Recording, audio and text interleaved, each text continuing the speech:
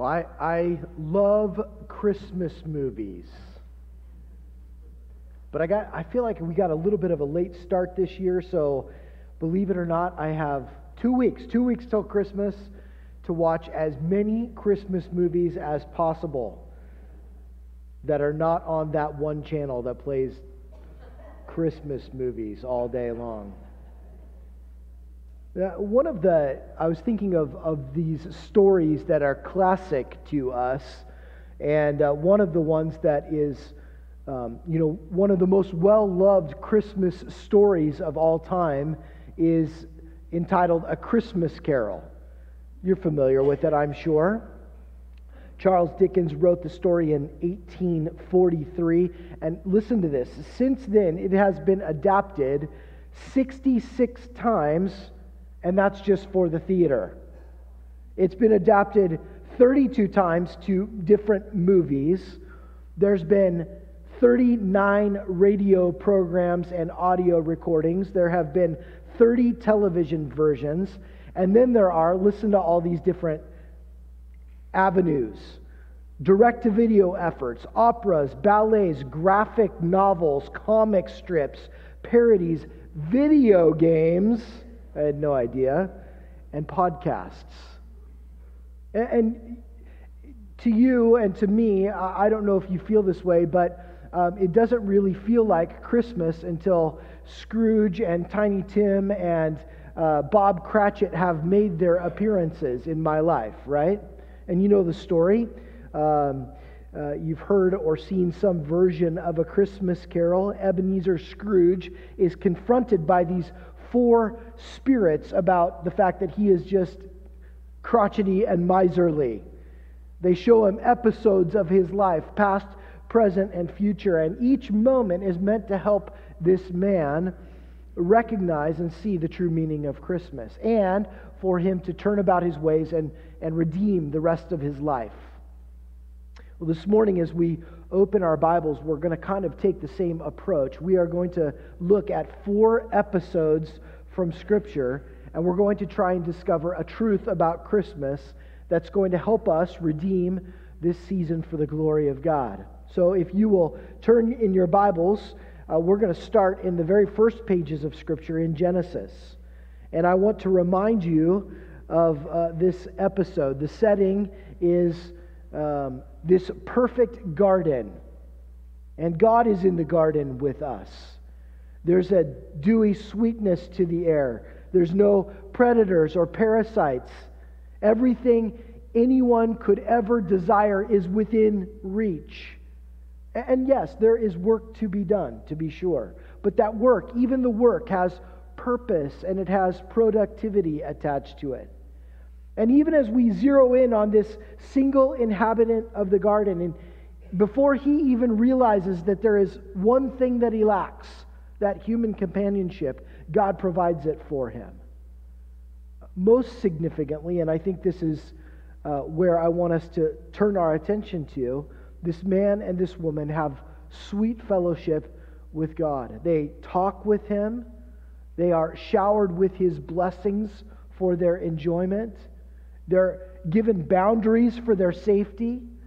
And they have partnership and purpose as God's representatives to His creation. We read about this in the book of Genesis, chapter 2. I would encourage you to turn there. I'm going to put some bullet points on the screen, but certainly please feel free to read in your copy of God's Word, starting in verse 15. The Lord God took man and put him in the Garden of Eden to work it and keep it. And the Lord God commanded the man, saying, "You may surely eat of every tree of the garden, but of the tree of the knowledge of good and evil you shall not eat, for in the day that you eat of it, you shall surely die." Then the Lord God said, "It is not good that the man should be alone. I will make him a helper fit for him." Now, out of the ground, the Lord God had formed every beast of the field and every bird of the heavens, and brought them to the man to see what he would call them. And whatever the man called every living creature, that was its name. The man gave names to all the livestock and to the birds of the heavens and to every beast of the field. But for Adam, there was not found a helper fit for him. So the Lord God caused a deep sleep to fall upon the man, And while he slept, he took one of his ribs and closed up its place with flesh. And the rib that the Lord God had taken from the man, he made into a woman and brought her to the man. Then the man said, "This at last is bone of my bone and flesh of my flesh. She shall be called woman because she was taken out of man." And then God institutes the blessing that is marriage. He gives to the man and the woman a relationship that is meant to reflect his creation, such that they are there and they are in the garden, and there is innocence and naivety and perfection, so that the Bible tells us they're naked and they don't even know it. They're not ashamed of that. So that's the setting for this first episode. But as often happens in life, people take for granted the things that they have, the things that they see every day.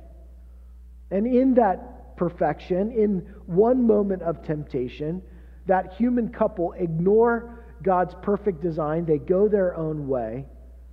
And in their own wisdom, they violate God's one command. And the sweet fellowship is shattered. Now, instead of blessing and comfort and provision and God's presence, they are afraid and they hide from Him because of their sin. And this morning, I really want us, through these episodes, to trace the reality of God's presence. So look again in the book of Genesis, just probably the next page for you. Genesis chapter 3, verse 8.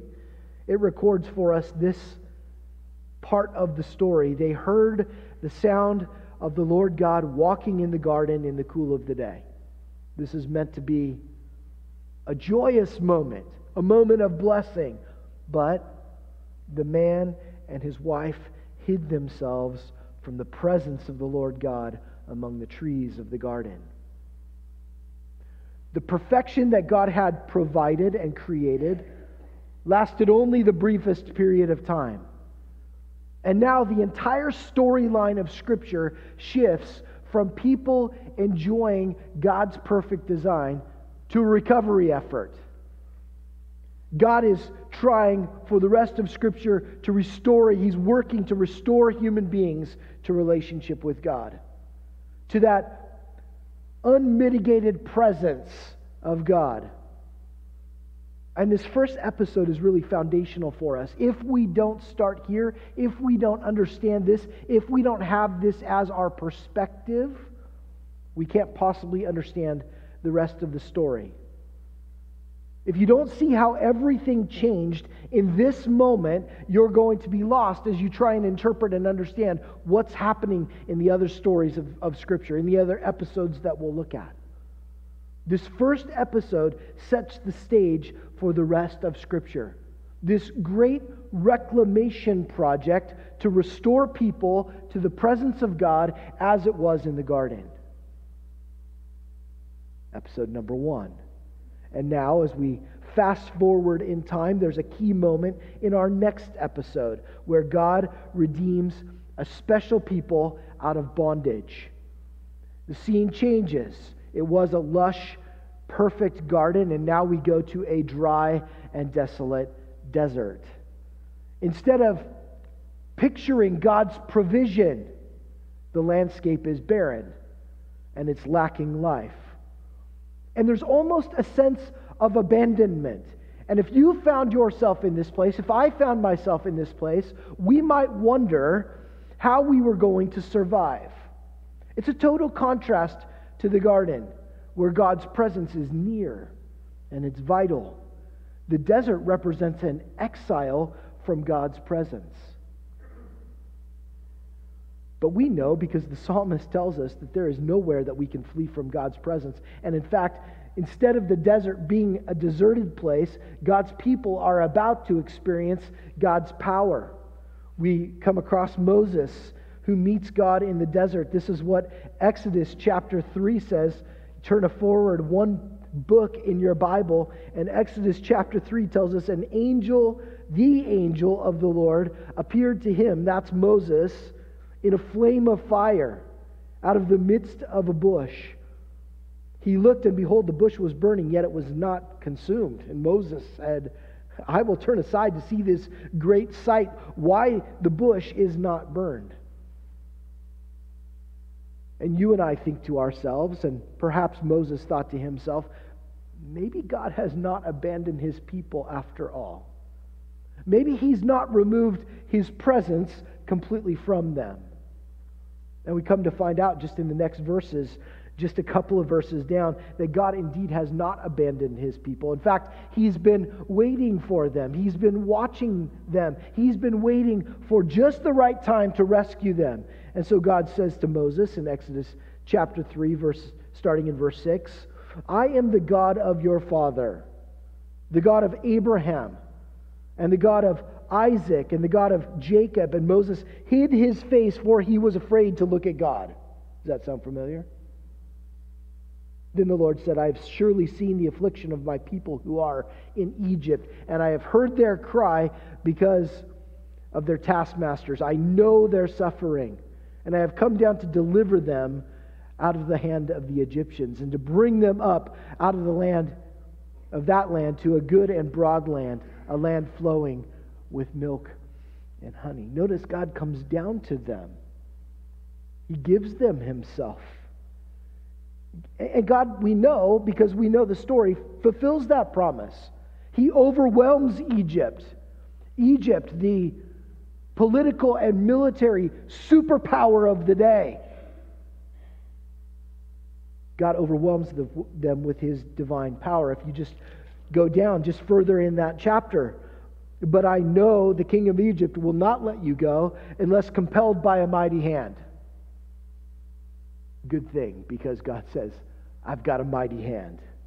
So I will stretch out my hand and strike Egypt with all the wonders that I will do in it. After that, he will let you go. And so we see God's power again on display for all to see. But it's not just that, because even in these first passages we looked at it as Exodus, his presence is there as well. And again, Moses leads the people out of bondage in the land of Egypt. We read it this way. It says this, the Lord went before them by day in a pillar of cloud to lead them along the way, and by night in a pillar of fire to give them light, that they might travel by day and by night. The pillar of cloud by day and the pillar of fire by night, listen, did not depart from before the people. God is there with them. God's power and his presence are evident. And once again, if we turn forward to the book of Exodus chapter 19, we are now at Mount Sinai, still in the desert, and the people wait in the desert at the foot of the mountain. And we read this, the Lord said to Moses, go to the people and consecrate them today and tomorrow, and let them wash their garments and be ready for the third day. For on the third day, the Lord will come down on Mount Sinai in the sight of all the people. And you shall set limits for the people all around, saying, take care not to go up into the mountain or touch the edge of it. Whoever touches the edge of the mountain shall be put to death. And then if we skip forward to verse 16, it says this, on the morning of the third day, there were thunders and lightnings and a thick cloud on the mountain and a very loud trumpet blast, so that all the people in the camp trembled. Then Moses brought the people out of the camp to meet God, and they took their stand at the foot of the mountain. Now Mount Sinai was wrapped in smoke because the Lord had descended on it in fire. The smoke of it went up like the smoke of a kiln, and the whole mountain trembled greatly. And as the sound of the trumpet grew louder and louder, Moses spoke, and God answered him in thunder. The people knew that God was with them. God was for them. But as they experience God's presence and God's power, they also become increasingly aware of God's holiness. And they were aware that God was holy and they were sinful. And they continued to be separated from him to a degree, even though God was God was displaying His presence, there was still this gap, there was still this gulf. And facing God's awesome power and their inability to come near to Him, they might have questioned, did we just go from bondage in Egypt to be deserted and separated in the desert? In fact, this is the very question. This is the exact complaint that they'll have several times along the way. We should have stayed back in Egypt. So what's the solution? Well, if we were to flip the pages of our Bible from Exodus chapter 25 to Exodus chapter 40, it is filled with some very, very detailed plans for the tabernacle. This was this unique tent that was meant to be the meeting place between God and man. It was God's plan for that moment in time to remind the people that His presence was in their midst. And as we read these chapters of our Bible, or perhaps better yet, we skim over these chapters in our Bible because they're really hard to keep up with in our reading plan, everything in the tabernacle points to God's presence.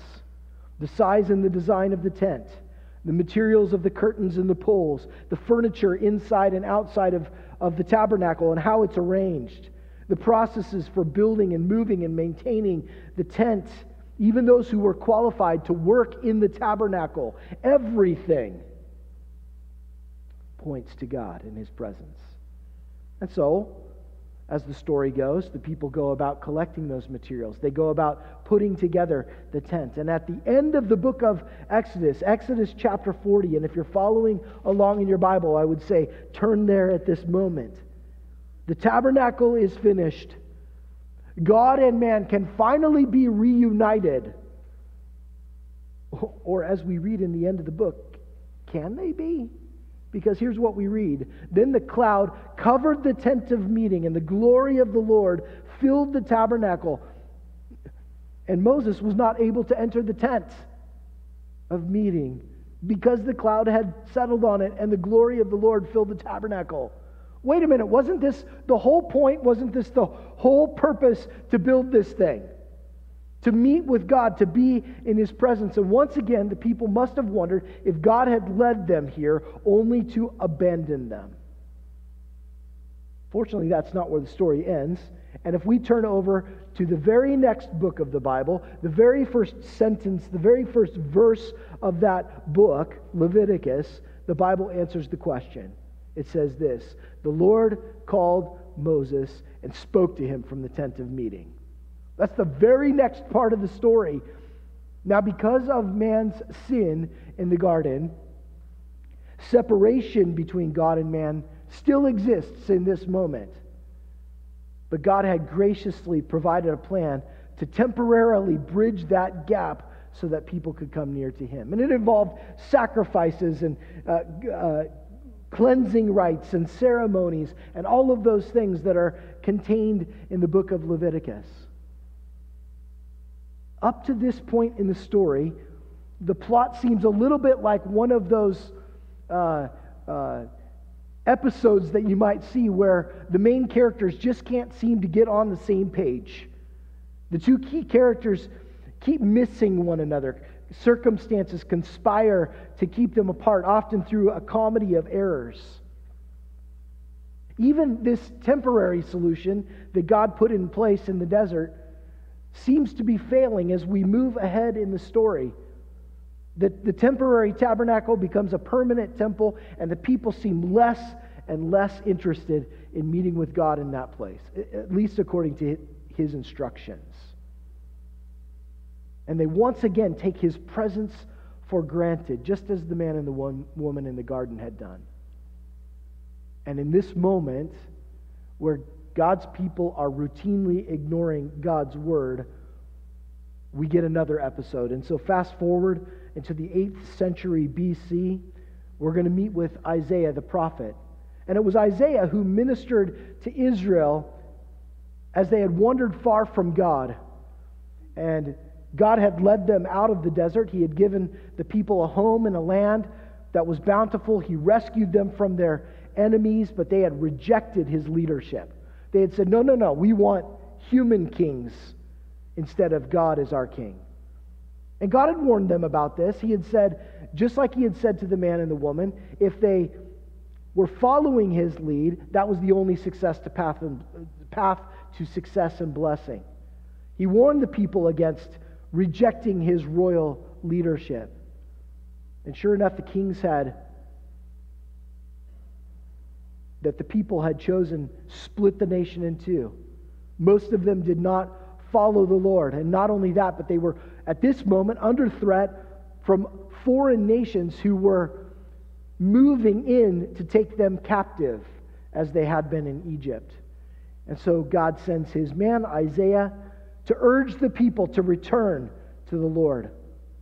And his message is one of deliverance. In fact, we read it this way in Isaiah chapter 9, verse 6, and these will be very familiar Christmas words to us, where Isaiah delivers God's message, the promise of peace.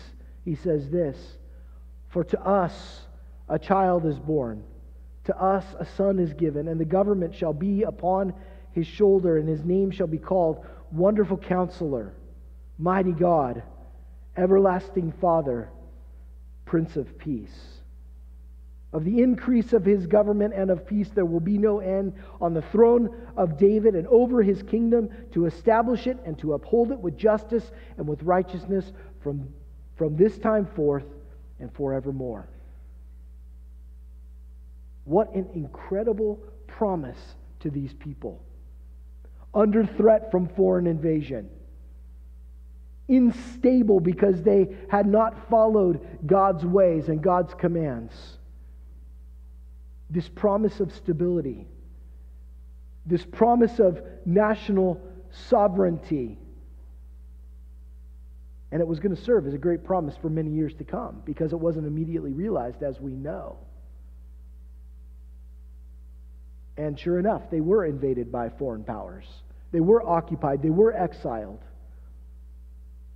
And yet this whole time they had in their mind that God will bring us peace, and he will do so through, what, a child? That doesn't seem right. How could that possibly be the case? And you and I know the story. We're here to celebrate it this morning, especially in this season. Isaiah's words become very familiar to us.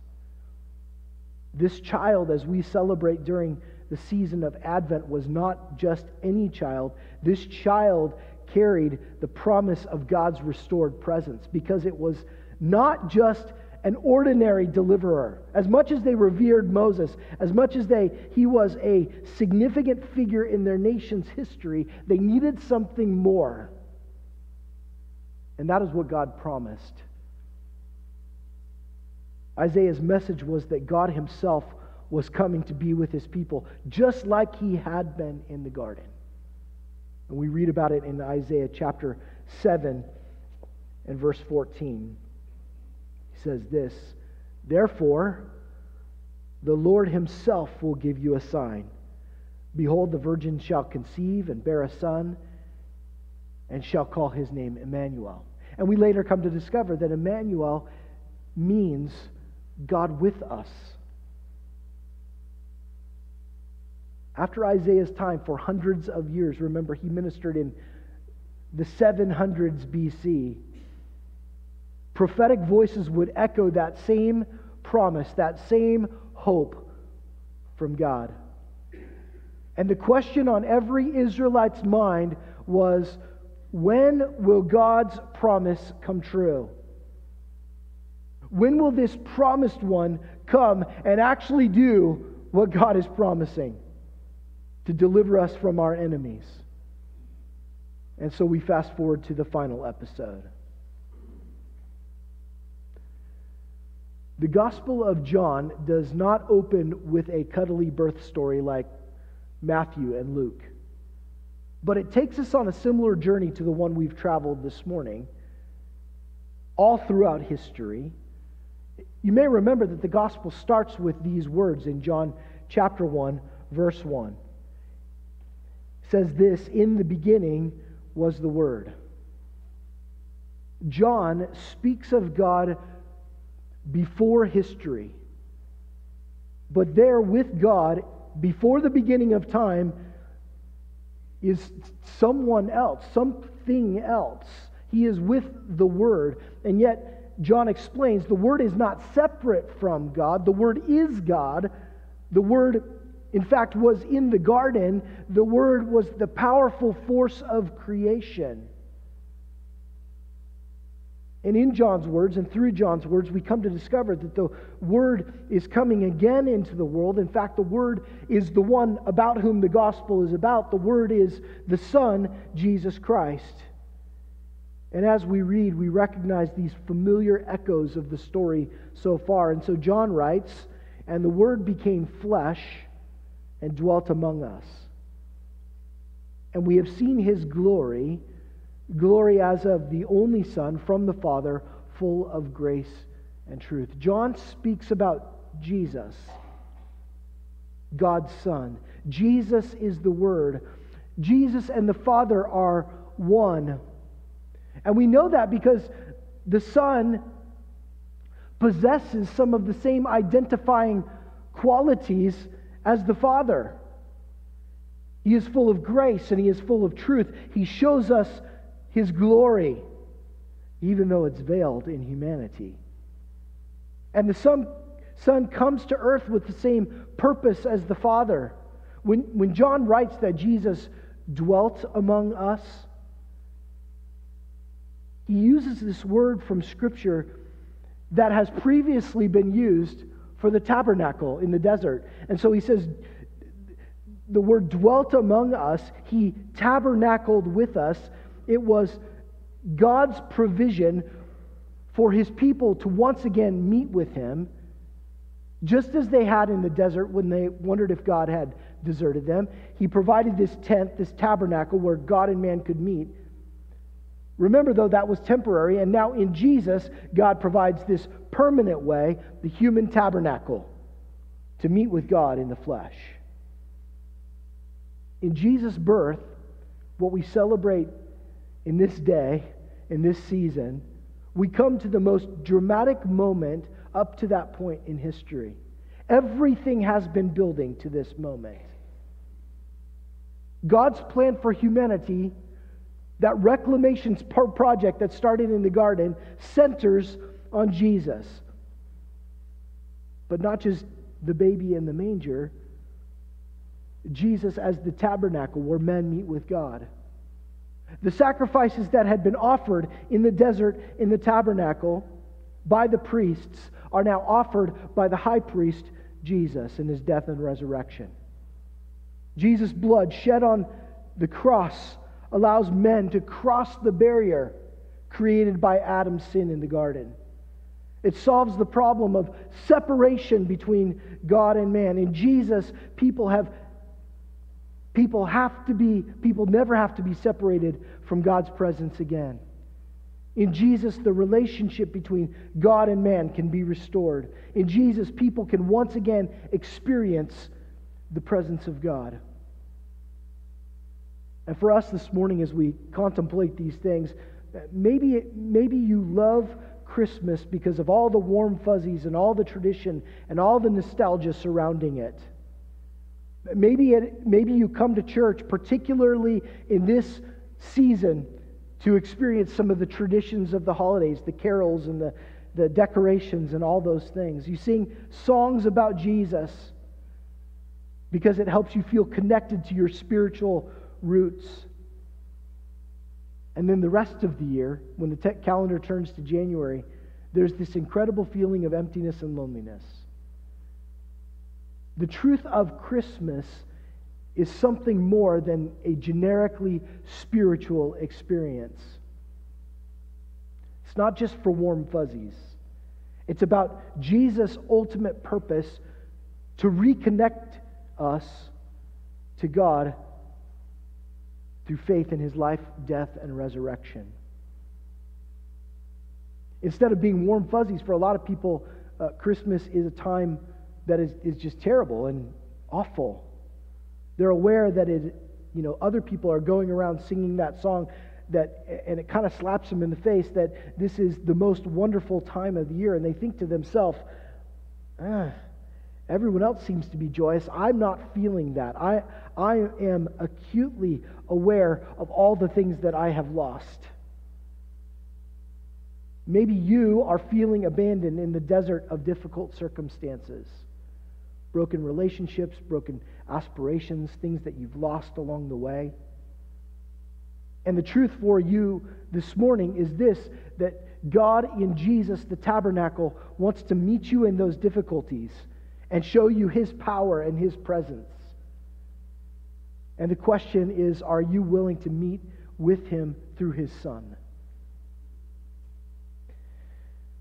In Christmas, sometimes we try and recreate the wonder of Jesus' birth, and we close our eyes and we imagine that angelic choir breaking the silent night there in Bethlehem. But it doesn't always work. And part of the time is because we are living in a moment of time that is rather low in terms of its dramatic nature. We are in between these high point episodes of history. And I would say we are in a time much like those people who had heard of Isaiah's prophecy for hundreds of years. And they're imagining that it will come in the future. They're hoping that it will come in the future. But they're living in a time of promise and waiting. Jesus promises us that in that waiting, even to His disciples as He's leaving earth, He promises them, I'm coming back. I will return. He promised those first disciples that in that in-between time, the Holy Spirit would come, and the Holy Spirit would comfort and counsel His people. They would still have the presence of God in their midst. But meanwhile, you and I and they wait for Jesus to return, and He will return. Emmanuel, God with us, will once again bring us into God's presence. And the Bible tells us that His glory will light the sky, and He will be in the midst of His people. And Jesus, God's tabernacle, will be in our midst for all eternity. That is our hope. That is what we expect. That is what we wait for. And that is how we identify with those people who were long ago waiting for the same thing, for God to come, for Jesus to come. Now, I should offer a spoiler alert because I'm about to tell you the end of Charles Dickens' Christmas Carol. Scrooge wakes up Christmas morning and he's changed. He is transformed, having seen the truth given to him by the visiting spirits. And that's the happy ending to the story. And we come to church on a weekly basis, and we hear God's story every week given to us by the Holy Spirit. You and I have been visited by God's presence, not just by Jesus, who came as a baby and lived His life as a human and died on the cross and rose again, but we have been visited by God's presence in His Holy Spirit if you are a believer. And the question for us this morning is that something more than a story? Do you wake up changed and transformed? That's not something that you can do on your own, by the way. It's not something that you can't just deposit a few coins at an appropriate time in the Christmas season when the bells ring like Scrooge does. You can't make up for it in a single act. You can't go out and buy a Christmas goose and everything will live happily ever after. The only hope for us is to come to God's tabernacle. And I'm not talking about the church. I'm talking about Jesus. Jesus, God's Son, who brings us the presence of God and invites us to meet with Him. Let's pray. Father, we come to you this morning. We come as your people, adopted into a new family, recognizing that our only hope in life and death is you through your Son. We come to you desiring something that maybe we can't even articulate, but the thing that we desire is to be with you, our Creator and our Redeemer.